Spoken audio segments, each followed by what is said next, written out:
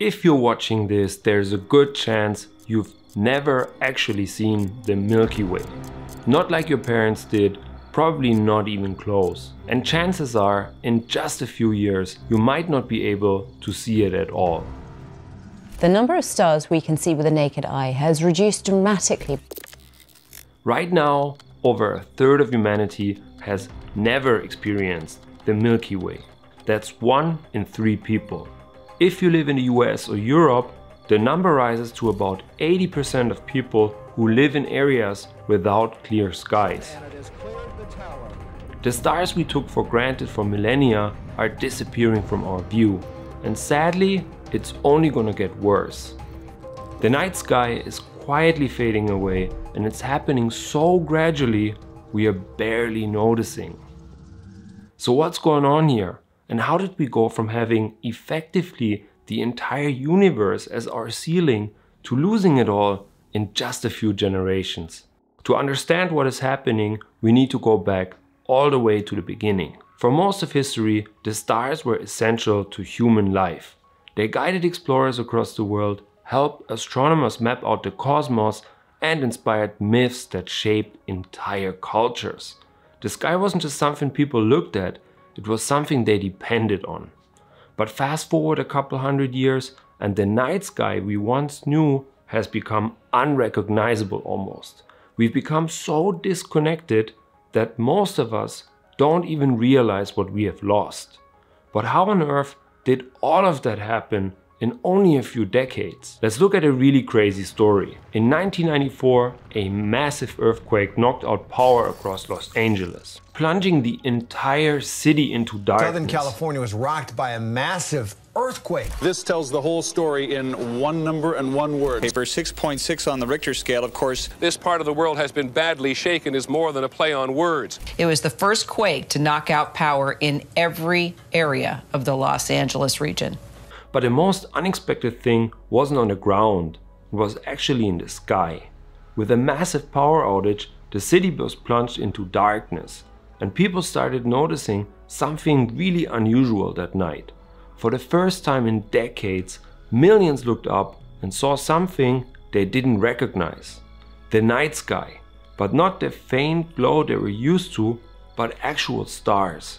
Thousands of them, constellations, even the Milky Way was visible in the middle of an urban area like LA. And then something really strange happened. 911, what's your emergency? People started panicking. Even the Griffith Observatory started receiving reports about weird clouds in the sky. Some even thought it could be extraterrestrial. I mean, can you imagine? The Milky Way had become so unfamiliar that people within just a couple of decades couldn't even recognize it anymore. It's crazy, like how on earth did we even get there? You see, the answer lies in something that is basically everywhere but rarely noticed. It started with the invention of the light bulb in the 19th century. And at first, it seemed pretty harmless and useful even. Artificial light meant increased productivity, safety, and cities that never slept basically. But no one anticipated the price we would pay later on. So let's look at this. That's how the Earth looks like from space. At first glance, it seems really beautiful. But what you're looking at isn't just light, it's actually pollution. Every one of those bright spots represents a place where you can't see the stars anymore. And in most cities, the sky is washed out by a hazy glow of artificial light nowadays. And it's only gonna get worse. Studies show that the night sky is becoming 10% brighter every single year. And while that might not sound like much, over time it adds up quite massively. You see, as our population grows, and so does our need for artificial light. I don't know about you, but to me it feels like this whole thing is getting completely out of hand. Nowadays, most places are packed with street lights, billboards, headlights, and all of these are not only super inefficient, but have added up to a massive problem. The phenomenon is called light pollution, so unless you live in the middle of nowhere, you are probably affected whether you like it or not. The most powerful thing that's governing when you want to be asleep and when you want to be awake is light. And in particular, it's governed by sunlight. Studies show that artificial light messes with human health. You see, your body relies on darkness to control your sleep. Too much light exposure at night has been linked to sleep disorders, heart disease, and even cancer. Yeah. I think it really is a bad thing for us. I think it's akin to people not getting sunlight in the winter. Inside all of us is a clock that determines when we want to be sleepy and when we want to be awake. And that force is a so-called circadian force. Your circadian rhythm basically tells your brain, hey, it's time to shut down and repair. Without it, however, your system gets totally out of sync, and that has a pretty severe impact. And it's not just physical, it also messes with your mental health and creates restlessness, anxiety, and stress. And it has an impact that most people don't even realize is happening. You might think the street light outside of your window or the glow from all of your electronic devices isn't a big deal, but it's all adding up and it's slowly breaking down your body and mind. And if that is what it's doing to us humans, imagine the damage it's causing to everything else on planet Earth. Now, as I said, if you're watching this, you are probably impacted by the issue much more than you think, and where you live plays a pretty big role. So let's find out how bad it is for you specifically. There's actually a scale to measure how much of the night sky you can see. It's called the Bortle scale, and it basically ranks the sky from like perfect darkness to total light pollution. So let's look at the scale at level 1. Here you have a perfectly dark sky and practically every single star in a galaxy is visible. Now as you go up the scale, then the sky gets worse. At level 3, the glow of artificial light starts to creep in. The stars are still there, but they are starting to lose their clarity. At the middle of the scale, the damage becomes obvious and the sky starts to feel empty. You can see a few stars, but they're faint and scattered. At level 7, most of the stars are gone. What's left is a dull haze with only the brightest stars barely visible. And at level 9, the sky is erased completely. A thick artificial glow blocks everything, leaving nothing but a pale blank ceiling above you. And here's the reality. If you live nearby an urban area, you are probably somewhere between level 6 and 9. And that means you're only seeing a tiny fraction of what's really up there. And sadly, that's the reality for most of the population in the developed world. We talked about the impact it has on us, but that is only relatively small compared to the rest of the planet. So even in quite a rural area like this, and on a clear night, when the streetlights start to glow, the sky glows, and that obscures the faintest stars. You see, light pollution isn't only a human problem.